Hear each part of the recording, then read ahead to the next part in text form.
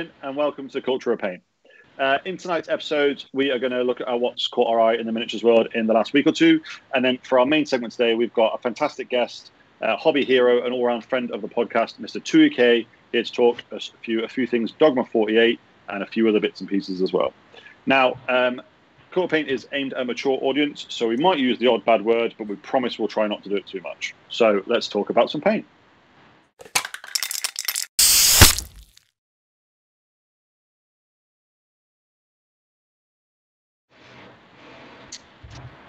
Good evening, everybody. We are here. The chat is live. Evening all. Lads, hello to you all. Hi to Andy. Hi to Matt. Good day. Good day. And hello to Mr. Tue Kaae. How are you doing, buddy? You all right? I'm good. I'm good. Thank you. Excellent. And thank you for hosting me. Not a problem at all. Not a problem.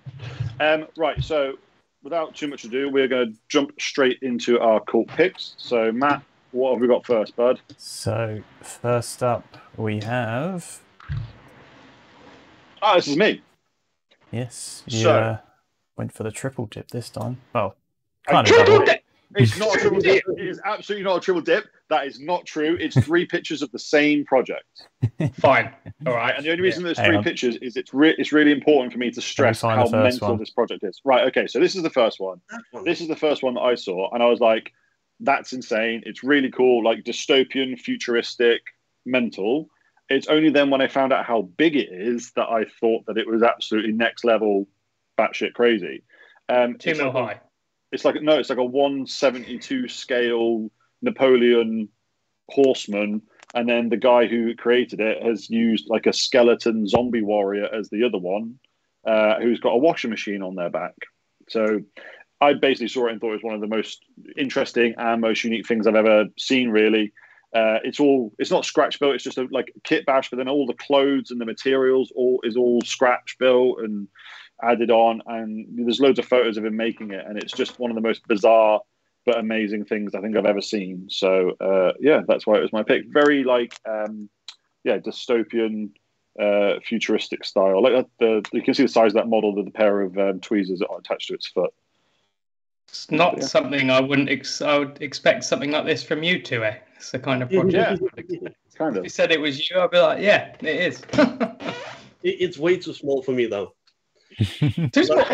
Too small. Yeah, that's too short for that kind of scale. Yeah. I wouldn't even know where I- to start with that size.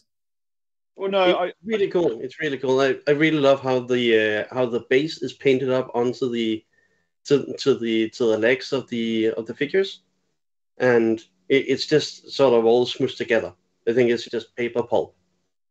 yeah, and Yeah, it's it's really very cool. like sort of slightly grim dark style, and it was just I just thought it was great, and it's something a bit different, and I like the fact that it's a Napoleonic horseman and some random zombie from a different game or different game system. And who's the there's artist? a washing machine attached to it. Piotr Galatki, I think his proper name is. I'm sorry if I've just butchered that name horrifically, but yeah, that's where I found it. I found it on Facebook. But we'll link, as always, we're going to link all the people that we mentioned, all the descriptions in the description of the video, so you can find everyone and follow everybody.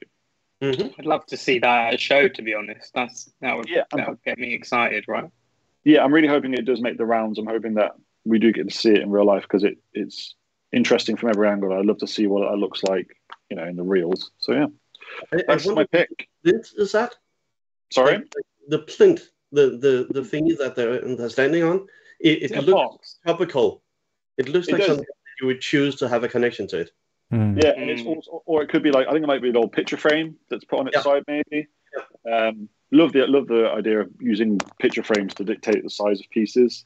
Yeah, It's like a lid of a box to me or something. I don't know. Yeah, but it could be sort of the lid of an ammo box from the Russian. Yeah, that's what I was Something, something Yeah, top of that. Yeah, very good. But yeah, that was my pick. So I loved it. Very So cool. who have we got next? Next up is... Oh, that's mine. That's I mine. wanted to pick this as well because I love it so much. It's amazing. Yeah, I think it's really, really cool. It's Jamie, who's been painting with those kind of colors for a long time, but is really bringing into a more sort of artistic direction now. He did this one, and It's his second week in a row. the tiny bust from Fernandez. And he just spent the weekend with Roman Lapat. So I'm pretty sure that will be a good sort of offset for his journey. Yeah, this is my favourite piece of his. So we featured him last week, which brought him to my attention because somebody else picked him with that bust with the yellow background. And then I just checked out his stuff, and this is my favourite by far. I thought, this is perfect. I love it. And this is one of those ones I'd love to show people. We're like, do you think this is cool? They were like, yeah, it's a miniature. Oh, no, it's not cool anymore. It's a miniature. Miniatures are lame. You know? I just think, it's perfect. It's very fun. It's a piece that signals miniature art more than miniature toys. So it's a sort of challenge to get non-miniature people interested into miniatures. Yeah, absolutely. I love the color palette. I love the style. It's just great, and I think we'll probably refer back to this when we do our fuck smoothness episode, which I want to do, and because I'm going through a personal journey with that at the moment, and also the is miniatures art. We still haven't done that yet, but this is going to go in there. It needs to be done because it feels like, for me personally, of late, that there is a lot more like that. Maybe it's just me because we're noticing it more, or it feels like there's a lot more pieces cropping up that do kind of bridge that gap. Lately, I don't know what it is, but it's fantastic. But it just feels like they're more prevalent now. So it's a hell of a time. Maybe we should book in that episode. I think that is something that a lot of people have been wanting to do for a long time, and once the levies get breached, once some people are starting to do it, it gets more legitimate. And that means that more people will feel encouraged and confident enough to do it as well. I think that's a really good place to be. I agree. Yeah, it took a few people. I think you're one of them, Tue, but now it's becoming way more accepted. And I think certain shows it won't be accepted, but it's getting there. Very hard thing to balance. The technical and the artistic with judging, and it's cool. I think it's really interesting how it's going to change the way that things are judged, isn't it? Because it's not something we've seen a lot of at certain shows. We've seen some of it in the past, but if it becomes more prevalent, it's going to have to alter the way that things are judged at shows, because it's going to be more. There's going to be more of it, and it's going to influence it in some way or another. So it's really interesting to see how that's going to kind of progress and work out. I think how judging at shows, because we've talked about it before, it naturally progresses dependent on what's prevalent within the community at the time. So I think it's going to be really interesting to see how if this is a full-on stage almost like we're going through. So like, just as an example, you go back to like a few years ago and everything in GD was like that highly reflective armor, whatever it was. Shiny marine. Shiny marines, yeah. So it'd be really interesting to see if at some shows we start to get this sort of really artistic, colourful phase of miniatures painting come through, and how that kind of alters. I mean, the expo showed that. I think really the World Model Expo was like you got 3 years of people just sharing on Instagram, and then the pieces that turned up after that 3-year break were just very different in a really positive way. I think this was at the expo. Yeah, it was. Yeah, I think he won a gold in the standard, so he's ready for master for sure.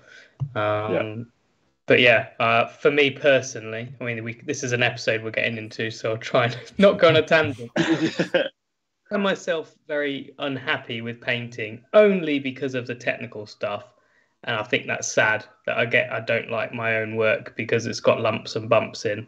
And I just think it shouldn't matter, and I'm just too conscious of people going, "Oh, there's a lump in that. That means it's terrible." And I'm like, it's not though, is it? So I'm just going through that personal journey myself and getting annoyed. So it's interesting to see judging on these sort of pieces, mine as well, for that matter.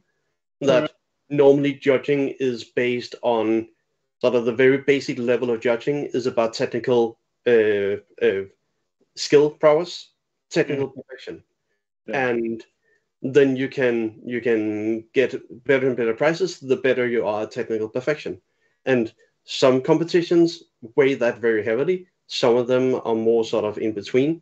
But this sort of stuff, it doesn't really care about that technical stuff. There's a lot of technical stuff in this piece, but it's a very different kind of technical stuff. It's much more about how you use the colors and what to do where. So it's sort of just telling that whole old established meta that is just playing a different tune.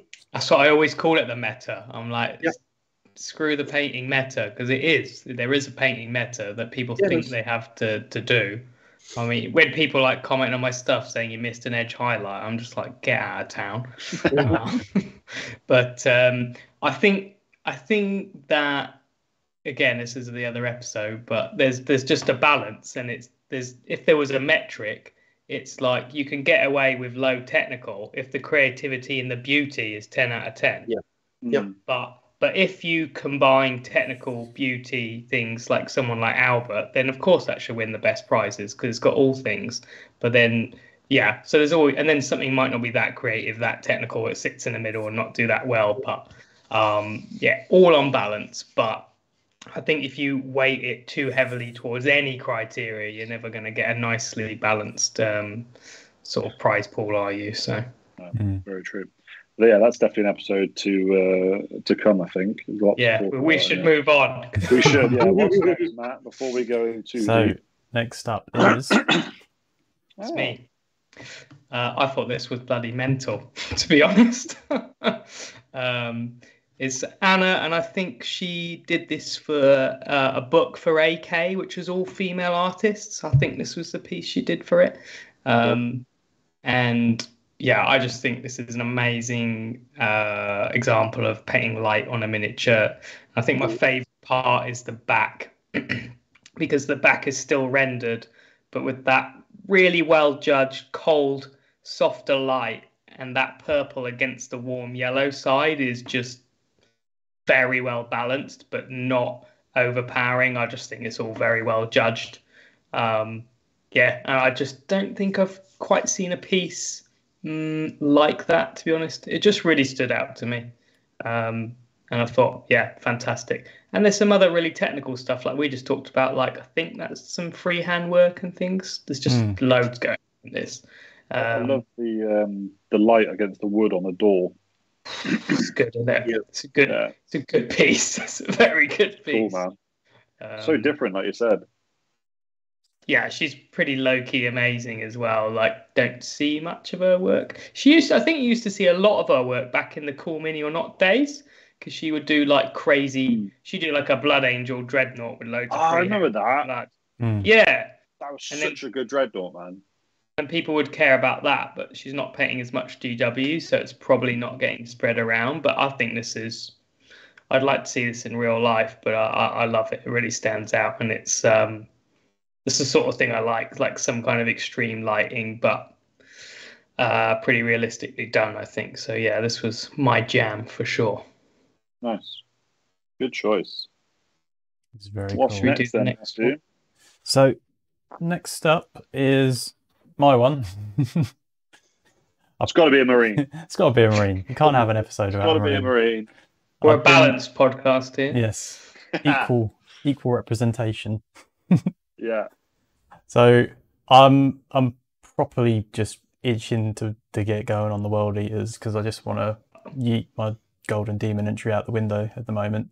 So I've just been following and just. What's the count at the moment, Matt? What we got left? Where's your cock?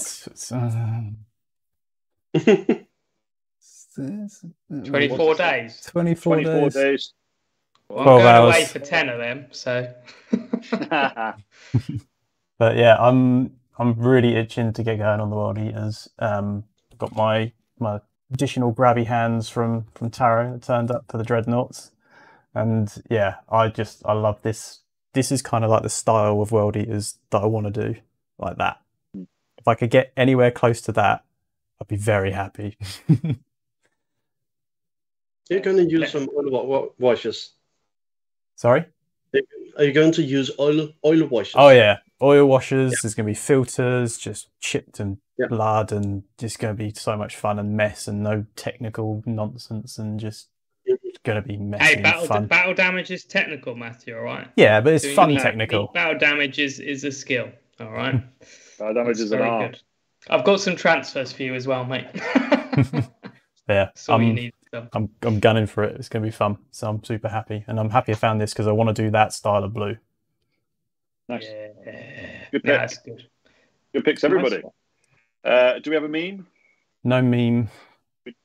We do not have a meme. That's fine. So we'll move on to our main segment. So we're going to talk about art and something called DOGMA48 with our good friend Tue here. So for those of you that don't know Tue, can you just sort of introduce yourself a little bit and just explain to us, please, what is DOGMA48? So, yeah, I've been painting miniatures for a long time.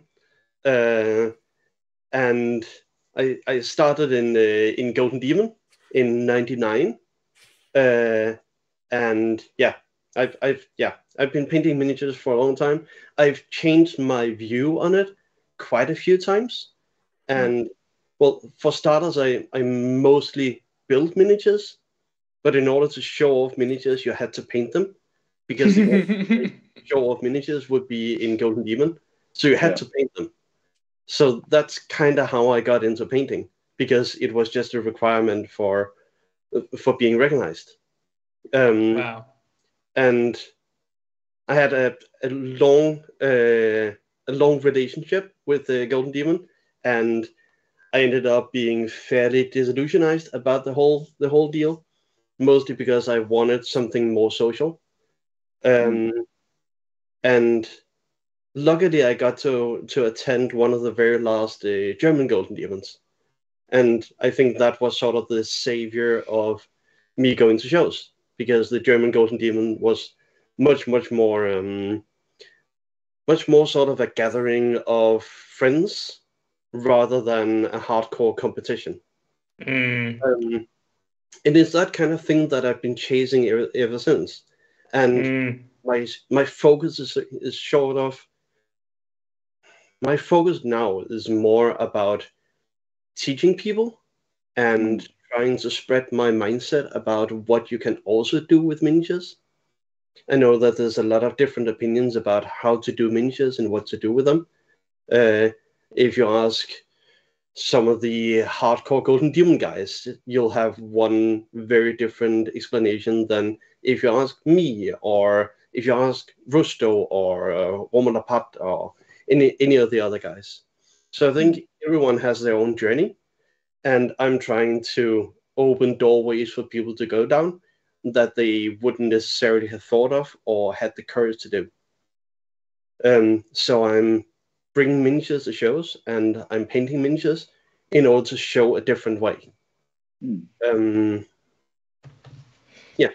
So I think you've done that for a long time, really. You know, we were with the Striking Scorpion Wraithlord came up on the internet the other week, and sparked some very interesting conversations in many different directions.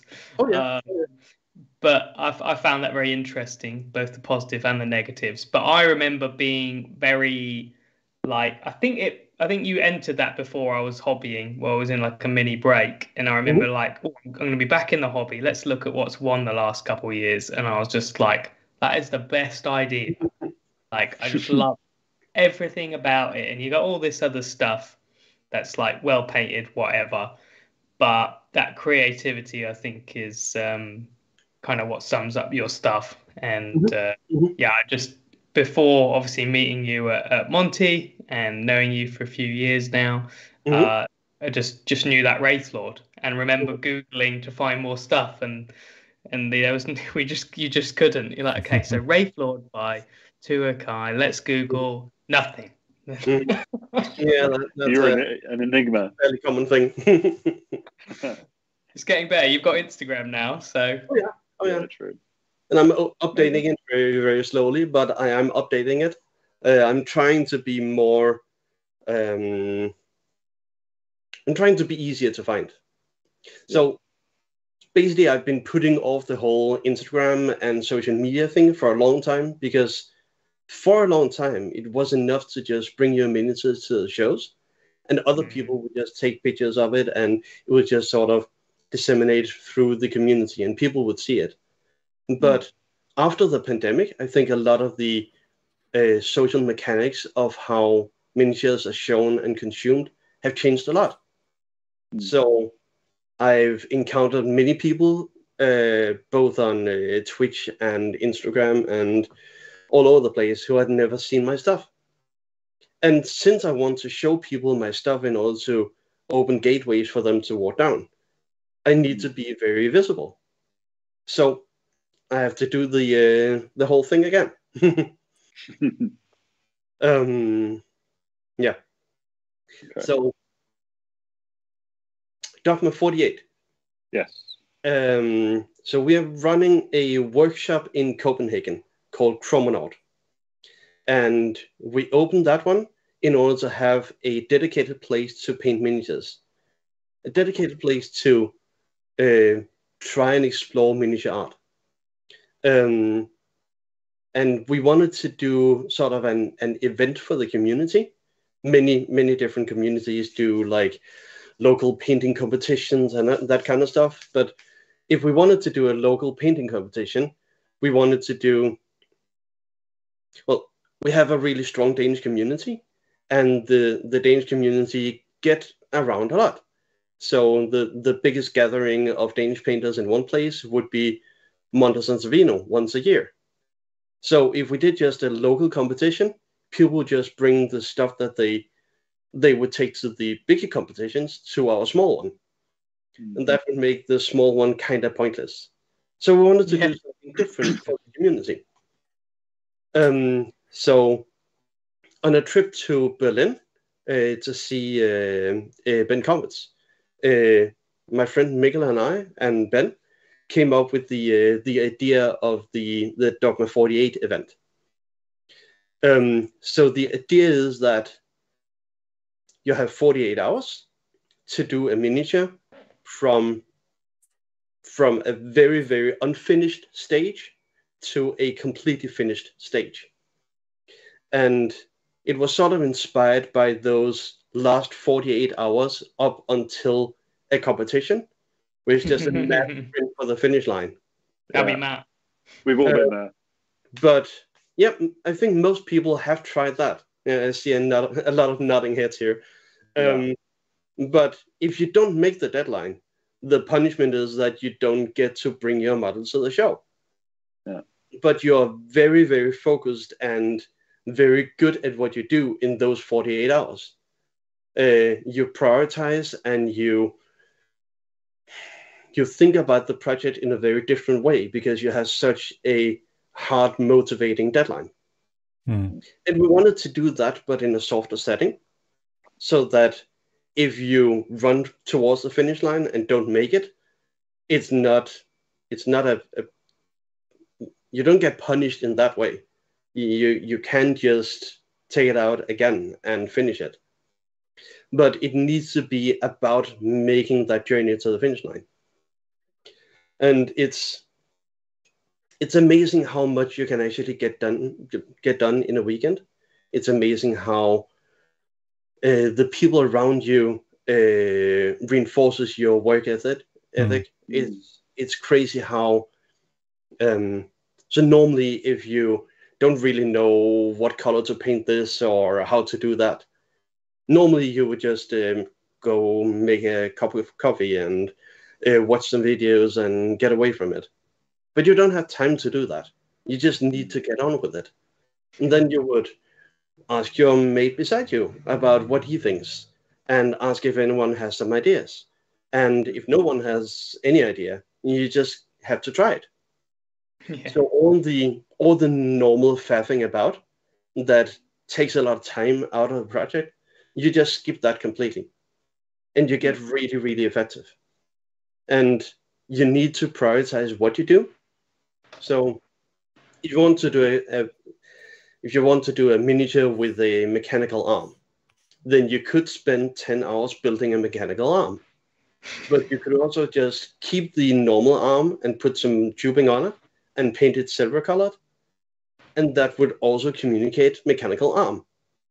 So is it actually worth those 10 hours? And those kind of decisions is what you have to make during DOGMA48, but it's also what you learn to make for your other projects. I think that's it goes back to what we're talking about, stimulated by the owl piece. And for me, I think what takes the time is sometimes the technical aspect, and that I think is irritating, because sometimes you want to just translate an idea across, and I feel I can do all the main work fast. Then people on the internet are going to moan if this isn't blended perfectly, because everything has to be perfectly blended and neat and tidy. But the idea doesn't necessarily take that long to do. Yeah. And I think not having time to refine and neaten stuff is refreshing and sounds more appealing to me. I think most of the time you don't have to refine everything. Most of the time you can just refine 10% of the model, and that's enough. Yeah, exactly. I think it's interesting. It's not that I want to skip or skimp or be lazy, but if you only spend like half the time on doing a project, you can do 2 projects. Yeah, it's very true. I think it's interesting how, as painters, a lot of the time, I think we get in our own heads about stuff because we have so long. All painting projects don't have an end date. I mean, you might have a competition coming up that you want to enter for, but then if you don't, it's not the end of the world. You could enter the next one or the next one or whatever it is. Yeah. But I think having too much time to put into a piece can also be a bit of a burden at times, because you're never going to paint something perfectly. If you ever paint anything perfectly, snap your brushes, flip your table, and walk away because you're done with miniatures painting. Because if you've got the time, you'll always strive to do it a bit better, a bit better, a bit better. And I think that itself can be a bit of a crippling aspect of it, because if you've got a set period of time, what you paint in that set period of time, that has to be what it is. I think there's something quite freeing about the fact, like, I've got 2 days to do this. When it's done, it's done. Whatever it is, that's as it will be. So I think I bet that's quite challenging. Do you think for people that do it for the first time, they get quite thrown by it, by the 48-hour window, or do you reckon it's something that can be freeing, or do you think you see the breadth of all of that? So DOGMA48 is a completely open event. If you want to go, you can go. And there's no invitationals or anything like that. It's for everyone. And we have all kinds of people. We have people who's been in the miniature painting game for many, many years. And we have people who only do these kind of projects at DOGMA48. And when you go there the first time, normally your aim for what you can do in a weekend is really bad. So either you go way above what you can, or you can go way below what you can. So it takes a few of them to actually sort of hone in on what you can do and what you can't. I mean, I think I have about a 50% completion rate or something like that. Okay. I don't make the finish line every time. And sometimes I just change my mind about what was the finish line. I sculpted an astronaut bust some years ago. And the intention was, that's the one. The intention was to sculpt it in one day and then paint it in one day. But I sculpted it almost completed in one day, but I didn't want to rush it. I liked it so much that I didn't really want to just rush through it and give it a really rushed paint job. So essentially I made it into like a DOGMA36 or something. And then a lot of hours doing a lot of detail work on it. And then the finished project would be the sculpt instead. Yeah. Yeah. I mean, I'd be happy with that after a weekend. I mean, Jesus Christ, yeah. But that's cool, because sculpting's a thing in its own right. So I think, for me, if I was attending DOGMA48, if someone just did something as wonderful as that, and just a sculpt with no paint on, then that'd be cool. And one thing that's amazing about seeing a traditional sculpt is the different materials. When you've used metal parts to get that perfect wire, is this just something about? Or if you use like different putties, I don't know. I just think they're always amazing to look at. and I'd be happy to look at this in the green as much as with paint on, to be honest. It's a creation, and seeing how it was created with the metal parts is as important as a paint job, really. Mark Mestlands ended up putting paint on that one, and yeah, he did all right. He's not bad, yeah. Yeah, he's okay, I guess. How sleep deprived do you get? Not so bad anymore.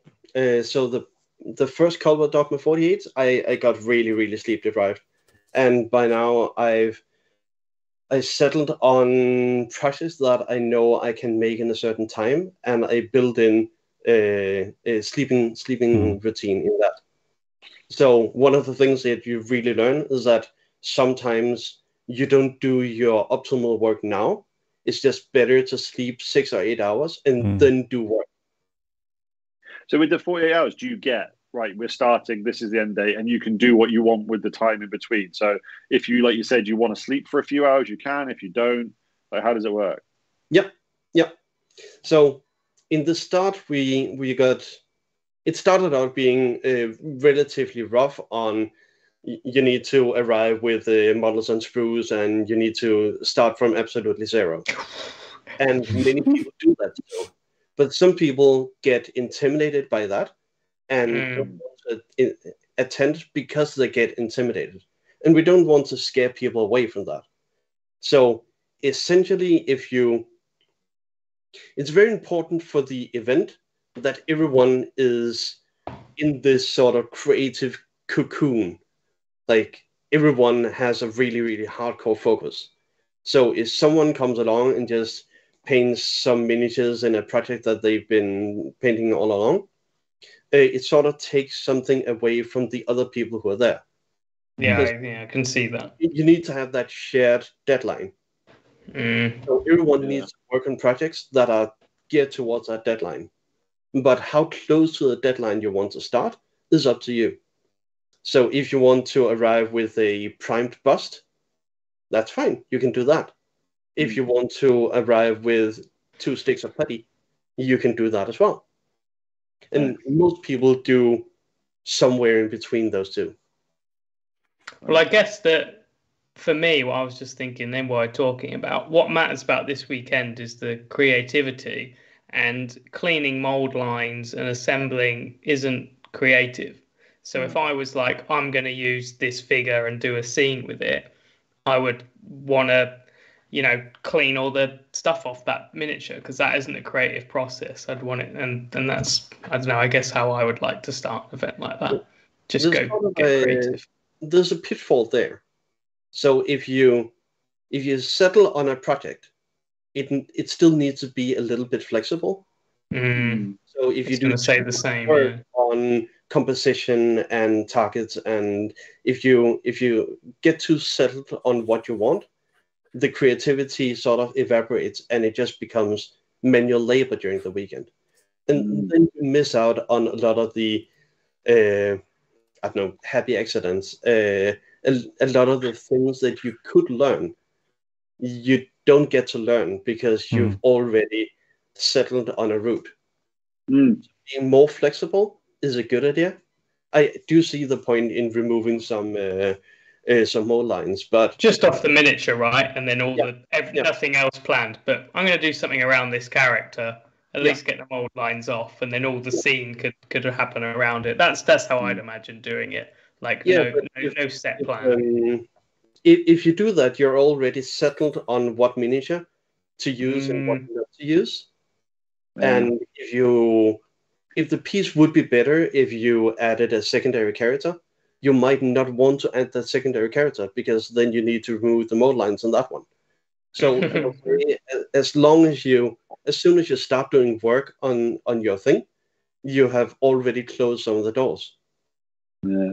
How do you have a set one each year that you come in at, like a set level? Do you change it each year? Like, I know you said you were sculpting this burst, like 1 year, like you said, do you turn up with 2 sticks of putty, or one year do you bring like a half-built model? Do you have a set idea, or does it change dependent on the year? Most of the time I decide on my idea like the day before. So I had a specific idea up until 2 days before the event last time. But then I was fortunate enough to get a Golden Demon ticket. Still looking for Golden Demon tickets, by the way. So if anyone has them. So I got a Golden Demon ticket. And if I got a Golden Demon ticket, obviously I needed entry. So I put aside my planned entry and did something else for Golden Demon. Amazing. But it's very common for me to change what I do quite drastically through the weekend. So you're such a free spirit. It's unbelievable. Yeah. So the big game hunt, I think you have a picture of that one as well. The beast that's been shut down. Like earlier on the same day, I had settled on the Forge World miniature for the robot guy. Yeah. But I thought the rest of the scene would be a bigger robot in sort of a Victorian showroom. Oh, wow. And I couldn't get the backdrop plinth to work for that. So I could only do the wide backdrop, and that informed the rest of the scene completely changing to what I have now. So the idea was to use the little robot guy and the little men guys with the tall hats. But the rest of the scene was just completely changed. And I think I changed the rest of the scene like an hour before we started or something.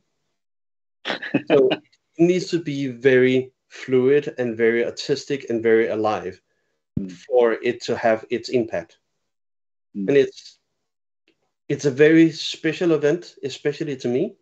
And I heard some people saying that they don't want to travel all the way to Copenhagen just to sit and paint miniatures for a weekend. And that's not at all what it's about. I mean, if you go to the event and don't finish anything and hate what you end up with, it's still a good event. It's still a successful event because what you want to get out of it is all the knowledge and all the learning that comes from that. It's not about the finished miniatures. It's about what you learn along the way. It's almost like there's a few different events like that, and that are they're very special. So like, I always class Monty as one of those as well. That for me, it's a competition, but it's just a community gathering. And we like the miniatures are cool and the ceremony is cool and congrats to all the winners and all that. But it doesn't. I go and I never enter because I don't. It doesn't bother me about the entering. I like to go and just soak up, seeing all those brilliant miniatures with everybody and catching up with people that you haven't seen for a few years and just hanging out in the cafe next to the castle, having a few beers, that kind of thing. Yep. So I think, that's a very good thing to and something that if you've not been to painting competitions before or events, if you go to someone, I would suggest everybody go to them if they can, that they are worth traveling for special ones. And there's certain ones that it becomes so much more than a miniatures competition or a painting competition or no competition or an event. It becomes a lot more than that. And I think Dogma definitely fits into that category. Here's a good question from the comments. When is the next one? DOGMA48 is always twice a year, and it's the second weekend of February and the second weekend of August. So the next one would be February.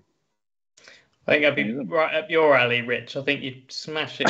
I think I would, actually. I was just thinking about that. I was thinking of so many different things. That would be great because there's something I miss especially right now. That would actually, to get you back on track, you need to not be allowed to do anything else. No butterflying. No I tell you what, it appeals to me the most because I get annoyed only getting to paint in little breaks. It's like, I finished work and I can paint for an hour, then I've got to go do some other bullshit, and that's the only painting. And I can't get into it. I cannot get into it. Like, I start painting and then I'm like in the right direction. Oh, timer, adult, bye. And I'm so fed up with it. And just 48 hours with like-minded people, and I don't have any other tasks apart from painting is what I require right now. Because and I think Rich, you're probably in the same boat. Yeah, I think it's so appealing. It feels like an old school, like that idea of spending 2 days on just a project feels like kind of one of those old school painting projects you'd have with your mates where you both get the weekend off and you're like, fuck it, I'm going to sit and we're going to get something finished. doesn't matter what. I don't care what it is. I don't care if I never use it. I want to start something. I want to get something finished this weekend. So for me, yeah, it definitely appeals in that vein of the feeling of the satisfaction feeling of going, I actually did this weekend to completion. I think is something that I might have to go to that one and at some point. That'd be great. You'd be most welcome. That'd be fun. So question wise, again, so we've spoke a little bit that everybody's welcome to the event. Where do you see it going? Like, how many people do you get showing up to it? Does it vary? And what do you envision for it? Going into the future, what do you want it to become? So we have a hard cap because the location is our workshop. There's a limited amount of seats for it. So most of the February ones are always more popular, and most of those we hit the cap of 16 people. Yeah. Most of the August ones we are around 10, 15. So, but we are consistently getting more and more people going to these events. So we're working on right now to make it more international, more open. So we are implementing more of an internet side of it. We tried the last 2 of them to do some live streaming. We're doing that way more in the future. I'm speaking to 2 different camps who want to do their own local ones. Cool. I really like it to be more sort of a global thing. Because it doesn't take a lot to organize it. And so the important thing with the event is to get people aligned in the right direction. So the tricky bit is that if you run a workshop, if I go to another country and I teach something, I'm always there to steer the workshop. Yeah. So people start drinking a lot of beer, I can tell them to stop. If they start painting something that isn't in the plans, I can tell them to do something else. But at DOGMA48, you don't really have that central figure that can steer it. So if the event starts going off the rails, it's very difficult to steer it back. And sounds great. Yep. And the quality of the event is sort of a social thing, and you sort of make the event for yourself and for everyone else. But for that to work, you need to get people put in the right direction for starters. And that demands a lot of communication about if you go here, you should aim for the Sunday deadline instead of just going, well, I'll just start here and see how far it goes. You need to aim for that Sunday deadline. If you don't make it, it's not a big problem, but you need to go for that one. Yeah. So I'm at the moment writing up a guide about how to arrange these things and what to be really mindful of. So I want to give this to the community. I want more people to do this thing. And that's kind of where I see the future of it. It's got many of the same motivations that I personally do about painting miniatures. That it's about the idea, it's about what you want to achieve rather than necessarily over rendering and over detailing everything. It's more about the essence of the projects. And yeah, DOGMA48 has a lot in common with the way that I do miniatures. And I've learned a lot from DOGMA48. I've definitely gotten quicker at doing my things from going to all these DOGMA48 events. And I think that's something that can be shared with a lot of people as well.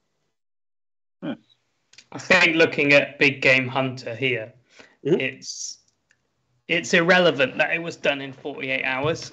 It's like it's a piece that I love, and I think everyone that sees it goes, "That's awesome!" Not "That's awesome for being done in 48 hours," and nobody would even think about that. Which is just great. Yeah. Exactly. You see this in a competition, you see this online, and you go, that's a fantastic piece for these reasons, and it's just irrelevant, and that's really nice. But the point you just said there about, the important thing is getting the idea across. That's that's what appeals to me, because I feel all the time is just rendering and doing the technical stuff, and actually it's just nice to get your idea in there. And I expect you feel very similar to that, Rich, because you have a lot of ideas and you just want to realize them, and maybe it's something that you could just do on your own to enjoy it a bit more. Yeah, I think so. I think I suffer very badly from, I have an idea and I just want to see it realized, but I have so many ideas. If I spend too long on one idea, it fizzles out, and the passion for it goes, because I think of something else, or I'm just not very good at spending a lot of time on miniatures. It's just not something I particularly excel at. So yeah, the idea of having that time frame, I think, sort of fits perfectly for how, and also just an enjoyment level as well. I enjoy picking something up, working on it really intensely, and then putting it down and stepping away from it, going, cool, that's done.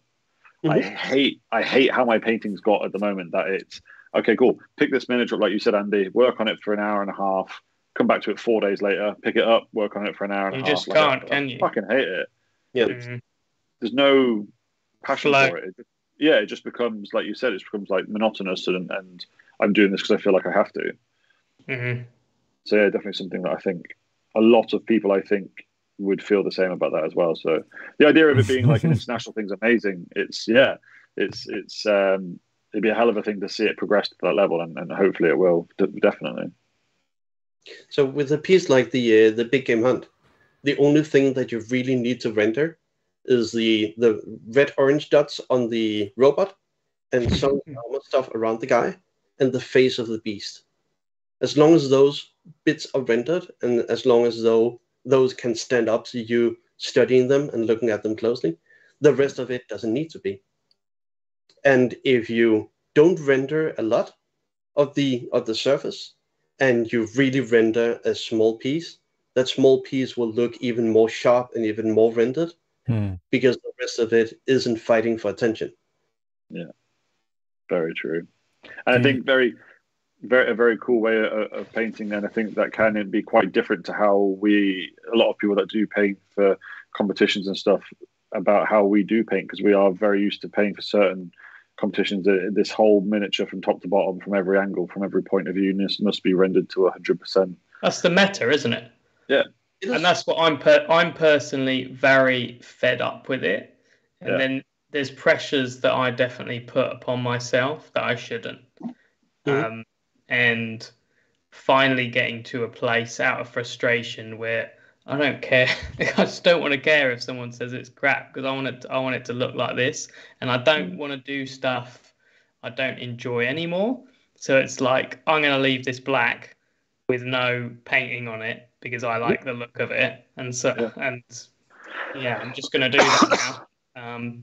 But yeah, I think it's important to mix it up and not always do things like that. But that's what DOGMA48 is amazing for, is you don't have time to do these boring things that you can't fit the painting meta in 48 hours. You can only be creative, and that should bring out a more important side. It will force you to prioritize differently than you normally would, and that can teach you a lot about the way that you normally put together your projects.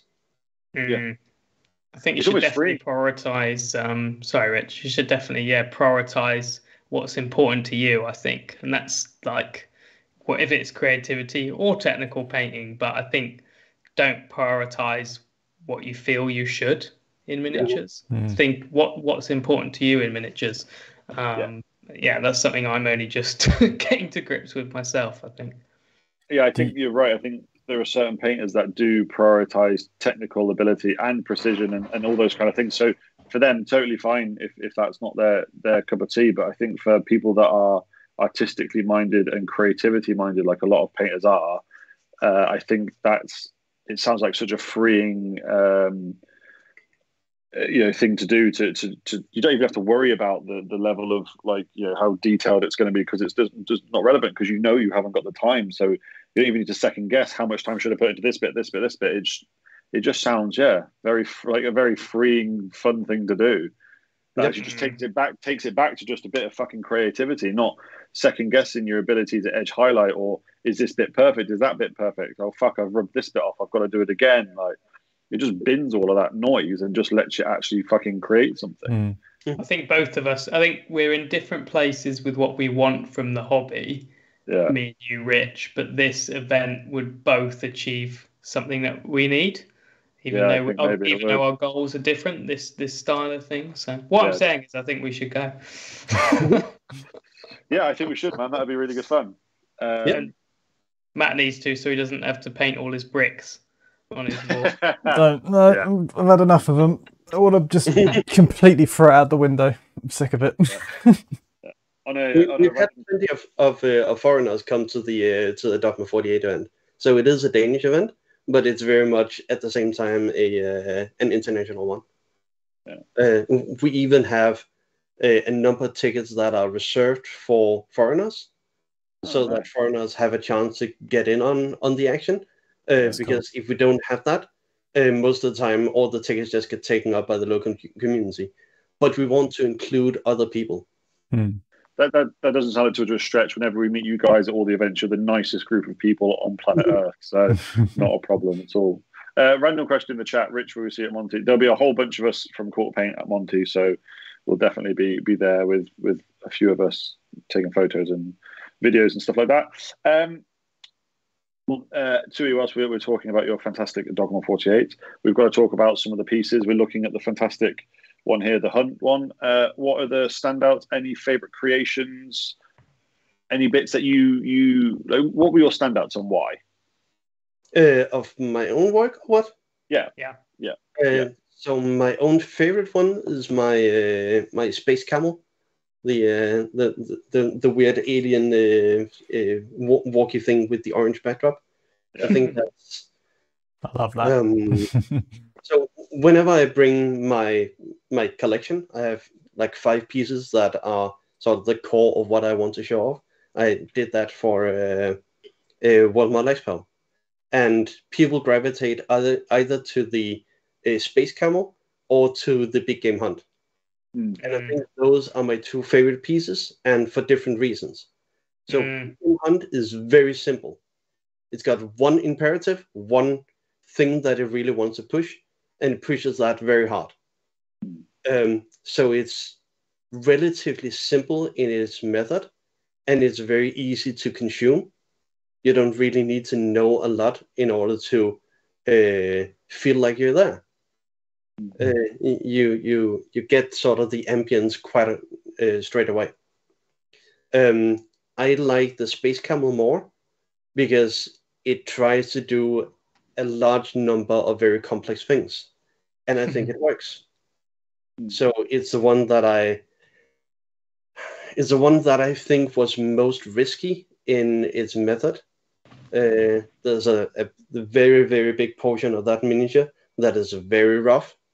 A lot of it is sculpted, sort of intentionally rough. So there's large parts of it that hasn't got any detail at all. And I did that specifically to push focus towards the things that do have detail. And it's relatively normal to do that with painting, at least now it is. It didn't used to be like that. And I haven't seen it done with sculpting before. So that's my favorite. It's the one that I like the most, but it's not everyone's favorite. I remember seeing it for the first time and seeing it from about like 20 feet away in a room and walking in, what the fuck is that? I'm walking up to it and it being like, my God, that's amazing. Just how bright. And if you see it like on a bench of miniatures at a show, it doesn't half stand out, which is an amazing thing. I love that piece. It does. And that's done specifically to get exactly what you're talking about. Yeah. So miniatures should be able to draw you in from a long distance. Most miniatures draw you in from like a meter or 2. I wanted to do that one more. And it needs, when you get drawn into a miniature, it needs to have something else there as well. So it needs to have several different layers of interest. And there needs to be something for you to discover and something to see at every level. And if that one falls through, if you do something that's really bright, but as soon as you get up to it and look closely at it, it's just shabbily done. It just comes apart. You need to be able to deliver on all these different stages. And I think the camel does that. I think there's a lot to discover on the camel, probably more than the big game hunt. Because, yeah, I think I remember this piece, and then the thing that stood out was just the feet. One set of feet is sculpted, like you said, softer. Yep. And you're like, why hasn't anyone done this before? In photography, everyone's obsessed with bokeh and having things, out of focus, soft and things like that. And why isn't that done with miniatures? I think that it comes from being a 3D medium and us being able to move it, that everyone's obsessed with everything having the same level of rendering and detail and stuff like that. But in a more two-dimensional piece like this, because you've got the backdrop in there, of course it makes more sense. But yeah, I just think it's a piece where I first started to think about that, and of course with the painting as well, that if you paint everything in full detail and sharp, then everything's in the foreground, and you must start to think about not detailing things the same way. If you want to take attention away from stuff. So yeah, that piece was really important for my mindset and starting to think about that as an idea. But I think what I like about Big Game Hunt is how depressive it is, oppressive. So, I think just the grey and then the massive area of relief, just the blank space on the side. That just, I don't know, hits more emotion for me. I think like the Space Camel is like more of an impact, amazing piece, lots of things to discover and detail. But this one hits harder for me on that kind of emotional level. And that's kind of cool that two pieces do two different things. The intention with the Big Game Hunt was to try and I always argue that if something is on a miniature and it doesn't serve a purpose, it shouldn't be there. So it would be better to just not have that surface or to grind that part of the surface away. It's just better to have a blank surface than it is to have a detailed surface that doesn't contribute anything. Because a detailed surface that doesn't contribute anything just takes attention away from the stuff that you want attention to be at. That's a very big lesson in one sentence there, lad. Take notes. Yeah. So normally I always go for just condensation. So just cut away anything that isn't super necessary to only leave behind the stuff that is necessary. I think my most prevalent pet peeve is busts, because most busts have about double the amount of material in them that you actually need. Busts, especially these days, it probably doesn't have legs, and there's just way too much stuff in these busts, and it just dilutes the focus. With the Big Game Hunt, I wanted to experiment specifically what you can achieve by adding extra space. So if you look at the piece and imagine that the whole right side of it isn't there, it very quickly becomes a piece about these super cool guys who shot. I wouldn't like it then. Yeah. It very much becomes about sort of heroic story about winning against this beast. But if you add the entire other thing, it has this empty feel. You get all this nature, and you get this idea about what's left behind, about an ecosystem that doesn't have the apex predator anymore. It gets a very different feel and ambience when you add that extra space. So adding extra space can have a really good effect, but you need to add the extra space with intention and with purpose. And the asymmetry is really important, I think, as well. Yeah, it is. it's just very, very not easy to, well, yeah, easy to do, because to put the model on the left and not the middle is easy to do, to go like that. But it's a very difficult decision. But I guess if the blank space wasn't there, then you could imagine, oh, maybe it's really busy in the rest of the scene. But because there is this like dead area, you're like, wow, this is a really quite a bleak world. And the grey just really that oppressive feeling, and that's what I like about it, because I can't think of a piece that gives me that same feeling of emptiness, because it's always focused on this is a man with a sword and it's all bright, blah blah blah blah. It's neat and tidy, big whoop. Or it's about where that person sits. If you think of 99.9% of the miniatures that we look at, the focus for that model, if it's on a plinth, if it's on whatever, if it's just on a base, it's front and center, isn't it? We draw, everything's done in a central way, or majority of things are done in a central way. But I agree. I think it's one of the only miniatures, one of the only pieces I can think of that by putting nothing in it but still adding the nothing, it gives it so much more than if it wasn't there, which is kind of crazy to think about. Like, you've basically extended the scene, but not, and you've painted it like the backdrop, but you've not put anything in it. But by putting something in there with nothing in it, you've added a shitload to it. Well, it's narrative, isn't it? It's the surroundings of this is bleak, and I always think of pieces of like a snapshot, right? And you can imagine there's loads of other stuff going on it, and that's what's cool about backdrops and stuff like this, I guess. So everyone's doing backdrops, but they're long and thin, and it's just a strip behind. But this kind of weighting is totally different. So makes you think. If I can quickly just say something about backdrops, I think most people get backdrops wrong at the moment. So most people paint backdrops and they paint the figures, but they paint them with equal amounts of intensity.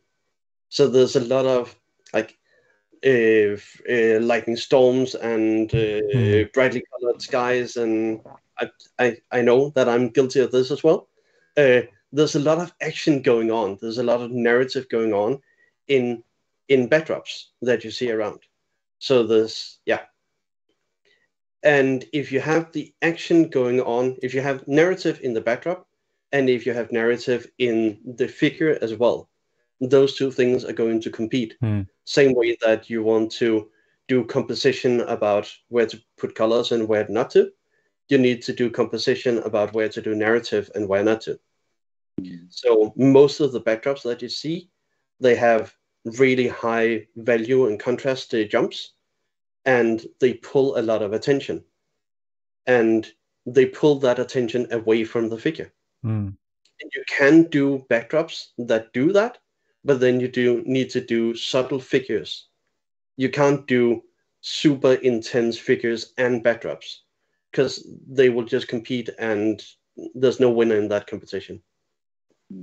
I've been learning that lesson today too, because I've painted 2 backdrops today, and I'll do a video talking about it. But I basically did a backdrop, and it was too polished, too refined, and looked sterile, and it lost all the feeling. In that quest of the painting meta is, well, it's got to be blended well, it's got to be neat and tidy. And I used like the airbrush to smooth it, and it lost all the feeling. So I sprayed it black and got a brush and just started smashing. And it was a better feeling for me to do, and also a better aesthetic. And it was just a good lesson. So I agree with you. It's something that happened.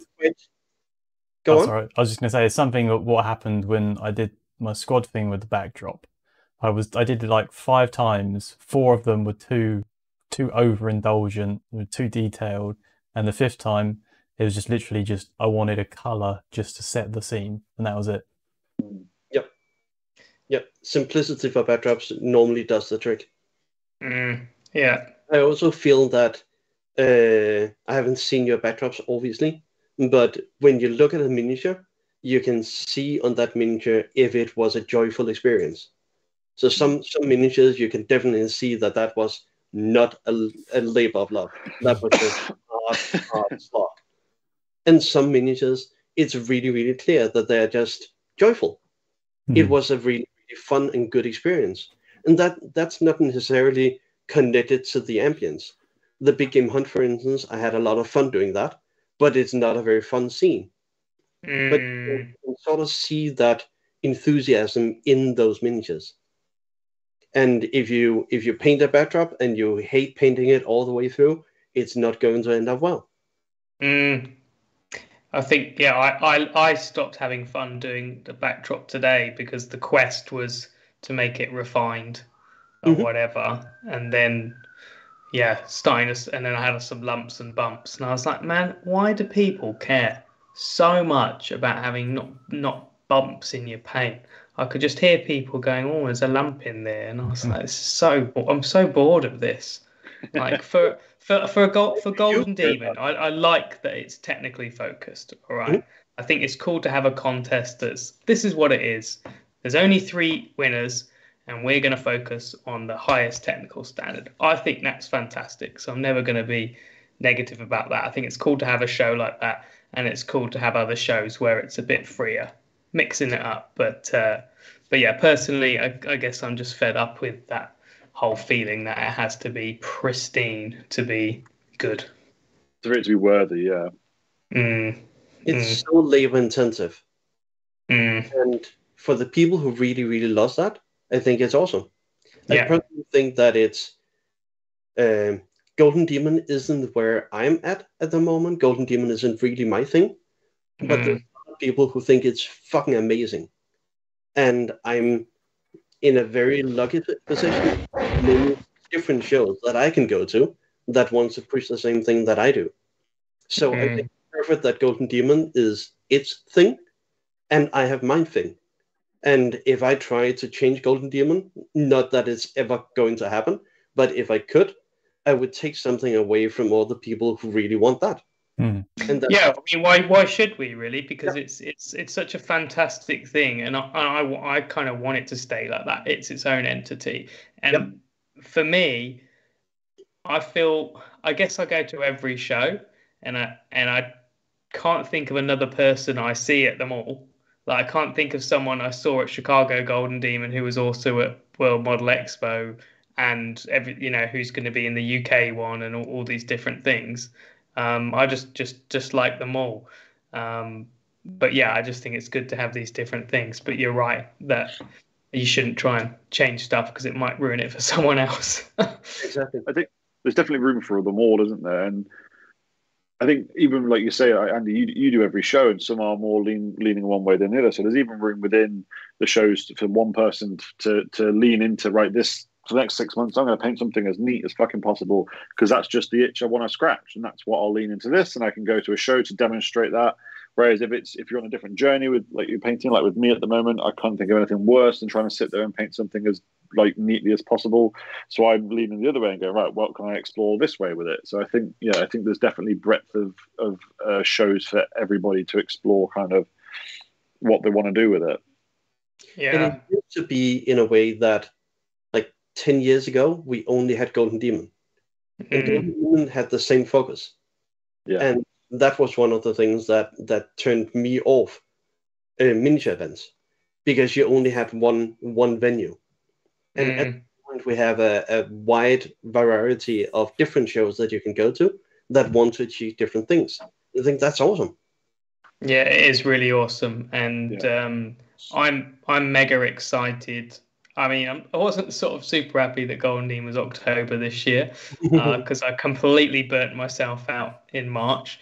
But, in the next couple of months, I've got Golden Demon with all the UK boys, and then UK boys going to Monty. Like, both those weekends are going to be so fun. Completely different contests, 100%. Different criteria, but they're going to be brilliant because they're going to have fantastic people at them.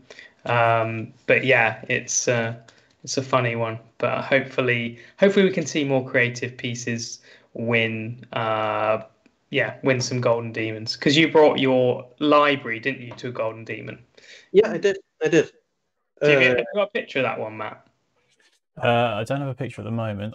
Probably find one.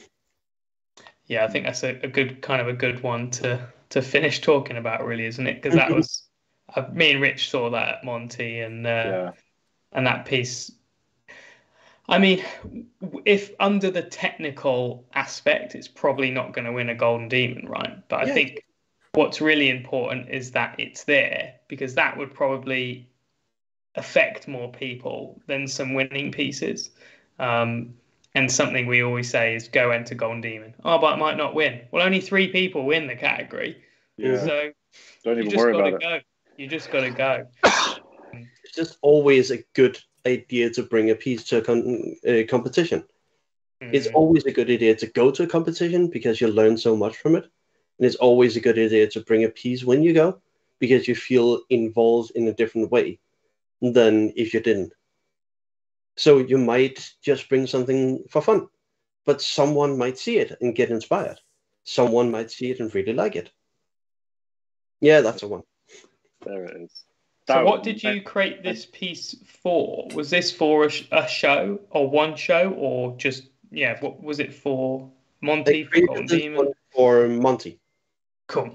So it wasn't for Golden Demon? So about 2 months before Monty, I was feeling a bit buggered that I didn't really have anything to bring. And my friend Christian kicked my ass and told me to just make something. So that piece was actually, it was meant to be like a small skirmish warband. I had built about half of it, and I just tore all of it off the bases and chucked them on the plinth instead. So it was quite a slog to get that one finished. I actually, I went to Monty on the Tuesday before the show. And when I went to Monty, none of the figures were finished. The walker in the middle was, and the backdrop was, but all the miniatures I had in a different carry case. So you did your own DOGMA48. Oh yeah, before. oh yeah.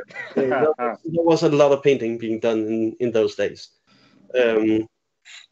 And actually, I got one of the pitfalls when doing these big entries is that I think the wording that we use is that you work it until you hate it. And it's very common for that piece specifically. I was really, really not liking it in the end. I do like it now, but in the end, I could only see errors. I can only see the choices that I didn't take. That every piece. Yeah. I felt that every single piece. I was so disillusioned with that one that I actually wanted to put it into standard instead of master because I just didn't believe in it. Well, I'll tell you my favorite bit, which isn't in the shot, but another small thing that had a massive impact on me was just the holes left on the paper. Yeah. If it didn't have that, it wouldn't affect me as much. But I just remember seeing those ripped holes, like it had torn out of an art book, and I was like, man, I don't know what that's making me feeling, but it's making me feel something.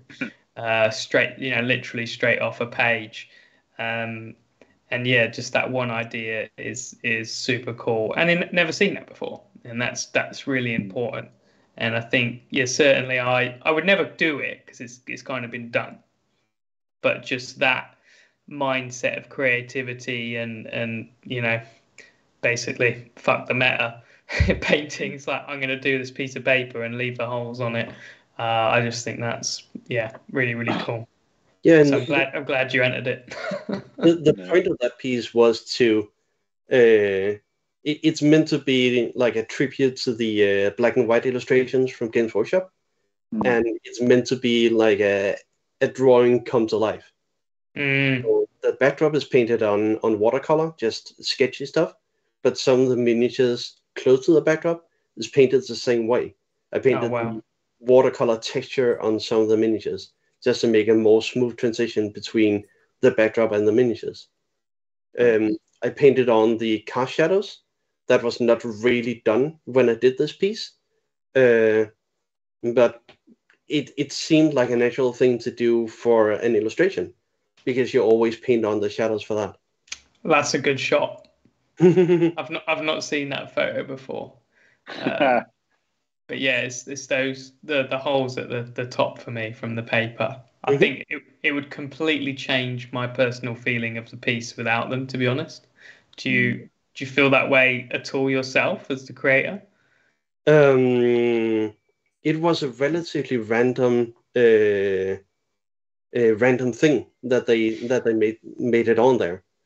So I did 4 or 5 different backdrops, and I did all of those on different pieces of paper, and just constantly sort of tried one on, and it wasn't quite what I wanted, and tried another one on, and that wasn't quite what I wanted, and all of those had those torn off pieces of ribbing in the top, and it just felt completely natural to leave it there, because it communicates the idea of a sketchy sketchbook thing really well. So whatever gets the idea across the finish line is what you should do. Yeah. Some big life lessons in this episode too. Yeah, I want to write, and I'm going to go back and I'm going to write down two of his quotes, and I'm going to put them on the wall, because there's some really massive ones I think we should do a summary of, to be honest, because they're huge. We should get you doing some inspirational talks for miniatures painters. You have those inspirational quotes on Instagram, like making money and shit. You should do them for miniatures painting. Yeah. Brilliant. There's some surfaces on the space camel. So I used some injection molded plastic bits on some of it, but some of them were in locations where I wanted that rough sculpted stuff. So I ended up grinding away some of the injection molded plastic and sculpting on rough detail and removing detail here and there. Too smooth. Because that's what the piece needed. So it's what you should do. Well, I feel very inspired just having this chat, and I kind of. You go on, Rich. I desperately want to paint some of the backdrop now. Fuck. Yeah, I feel better about mine. I know the way to go. I already rescued it. I painted it bad, and I didn't finish it, but I got it in the right direction. A lesson learned. But talking to Tue has really helped with that. And I realised how many pieces have had a big impact on me now. Starting with the Striping Scorpion Wraith Lord, but yeah, done some quite good models, haven't you? Really, it's quite. You've done a couple in your time, haven't you, mate? And it makes me really happy to hear you say that, because it means exactly what I aim to do. Exactly. I want to inspire. I want to show people a different route. And it seems like it's working. And that makes me happy. Definitely, mate. Definitely working. Right. We have been talking about this for a while. We need to continue. So we are going to close out the show with our regular section of hashtag PaintCultists. So if you've not been following us for very long, or you're fairly new, here we have a hashtag which is PaintCultist. It started off fairly small, but now there are thousands upon thousands of miniatures that are tagged with PaintCultists. So thank you very much for tagging yourself and all these. Please keep doing it. We look at them all and we pick a few each podcast to have a look at, to see what you guys have been getting on in your own miniatures world. So let's have a little look at what we've got on PaintCultists this time. Oh, starting off with the Best Legion. Did you pick this, Rich? I didn't. I swear to God. These is Henry. I didn't pick any of these. I promise. He picked it for you. Give you an easy time. I mean, he absolutely did, because that's absolutely perfection as the meme. If you could just replace my face with that meme right now, perfection. There you go. How do you feel about this backdrop as well? Yeah, I like it. Tue, what about the backdrop? It's very harmonic with the piece, and it sort of sets a good ambience, a good scene. It works really well with the figure. I like it. Is it a jumper or something? Yeah. A nice fleece. Best Legion. Does look a bit woolly. Job. Dirty as fuck. Love it. Good work. Yeah. Big up. Next up is... What we got next? Oh, wow. Oh. Wow. Tue, I think you could kick us off on your thoughts on this. What do you So when the sculptor released this one, I actually wanted to get one, but it's pretty big, so I ended up not getting one because I wanted one that was smaller. But I think it's really, really good. I think the red backdrop is a really powerful contrast to the very desaturated miniature in the middle. So there's a little bit of blue value, a little bit of orange value in the skin, but there's not a lot of color on the miniature itself. So doing a backdrop that is a very contrasting backdrop is really good for that one. I quite like how the backdrop has a shadow side, the same way that the face has. Yeah, that's clever. It's just a flat surface. It obeys those rules of where the light is coming from.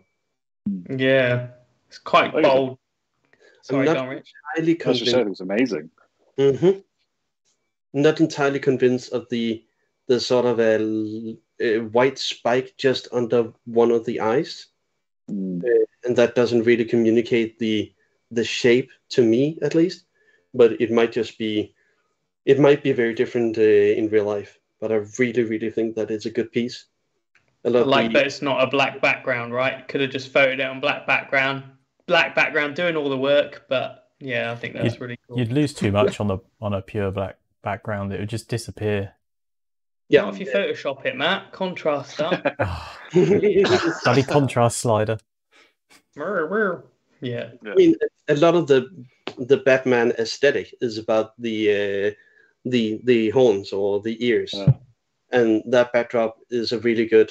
It highlights that really well, and a black backdrop wouldn't do that. It would just disappear. True. Nice. Good work. What else we got? Ooh, nice. Very clean scars that are white. I love them. I love white scars. I don't know if Henry likes them anymore after doing 40 of them in about a week. But I think they got the luckiest with the helmets as well. Yep. Yeah, let's not talk about the Space Wolf helmets. I'll tell you what's good, right? Is when I was young, there was a White Scars army and White Dwarf. No one did it because the knowledge sharing wasn't there. And what's kind of cool is you get so many more White Scars army because there's more knowledge out there, YouTube videos, whatever. But people do stuff like yellow armies, white armies. But yeah, honestly, when I was young, no one did them because it wasn't possible. It always was. So I don't know. I only just thought of that then, but it's like I'm seeing quite a few White Scars army. That's cool. That this is now approachable because there's a much better sharing of knowledge, and that's why the hobby's moving forward so much. So that's kind of cool. And things like airbrushes are a lot more prevalent in people's arsenals of tools to create things. Yeah, nice. So what else we got? Next up.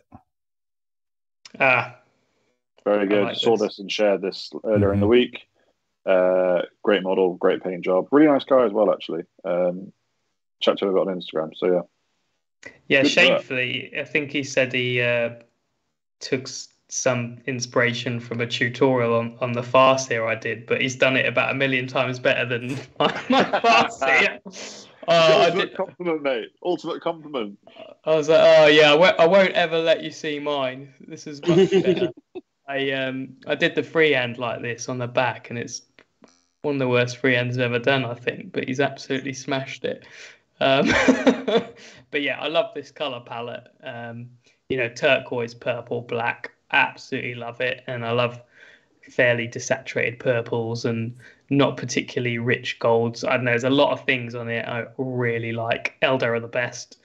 I just love really, really good paint job.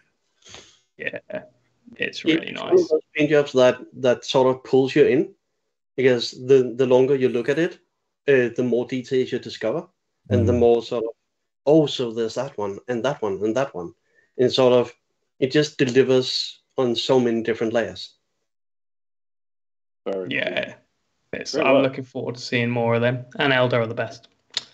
Oh yeah. Had to get that in there, didn't you? Eldar are the best. Yeah. Tue agrees. It's cool. Yep. Brilliant. What's next, Matt? And last one. Last one. Ah, here we go. Ah. I wish we had more of these in stock. I think someone did these on a Dogma once. Want this model? Maybe. Probably. I mean, we've had like 15 dogmas with maybe 12 or 14 people on each one. There's a lot of dogma pieces to keep track of. You should do a dogma book. Yeah. I spoke to a woman about their book a long time ago, and that killed any joy that I might have about doing books. Get Matt to do it. He'll give you a spreadsheet. Yeah. Make spreadsheets. The Dogma Compendium coming soon to Instagram. It would be really nice to have them. Yeah. But it's just cool to see this bust. Haven't seen one in a while. And I love it. It's really nice to see them still getting painted. I wonder if they bought it at the time and just got round to it. I'd love to know the story. You know, you sell these models and you see two painted. It's kind of crazy. Actually, this figure, to be fair, is the most the figure from Cult of Paint that I've seen painted the most. Yeah. Some you don't see very many of, but I've seen loads of this, which is super cool. So maybe it says a lot about simple stuff that's achievable, and that goes hand in hand with Dogma. That achievable in a time period is just very important than those massive overbearing projects. Definitely. I mean that figure it's clean enough to be able to hold up to a really simple paint job, whereas some of the figures, especially the digitally sculpted ones, they're so detailed that it just the sheer amount of detail and real estate that you need to cover, it just takes a lot of time. And this one is just really good, really simple. Nice. Amazing. Is that our last one, Matt? Yep, that was it. Oh, brilliant. So, guys, you can follow us and you can see us all on our social medias. If you've got on our Instagram, if you tag yourself in the Paint Cultist, we will be putting links to everyone that we featured today in the episode description. So please, if you have any questions, if you want to get in touch with us all, that is the best place to do it. Send us some memes. We haven't had a good meme of the week for the last couple of episodes, so make sure you send some of them in. Tue, mate, it has been absolutely phenomenal talking to you. I really, really enjoyed that conversation. I am now super pumped to go and paint something. Yeah, I'm buzzing now. So, awesome. Now all I do is go paint. So that's a job well done for you, my friend.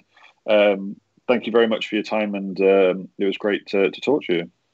It was really, really great being here. I really enjoyed it. Good stuff. Andy, Matt, as usual, thank you very much indeed. And chat, thank you as well. We will see you soon. Ciao. Ciao. Bye.